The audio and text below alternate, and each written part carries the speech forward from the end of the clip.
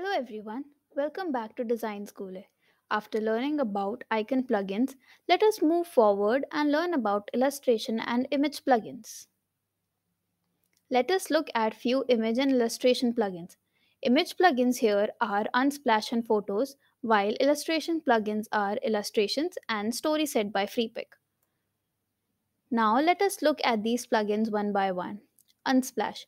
This is a plugin in which you can find variety of images on various topics. Photos. In this plugin, you can download images from Google, Flickr, etc. Free version allows 20 pictures to be downloaded per file. You can upgrade for more access. Illustrations.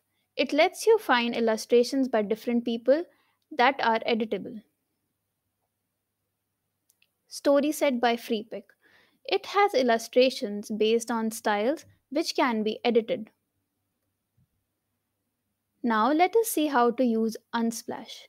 To add image from a Figma plugin, that is Unsplash, install the plugin, open it in your file, click on the image or images you want to insert in your file.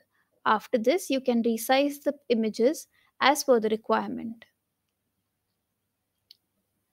To add image from a Figma plugin into multiple frames, select the frames together in which you want to add images.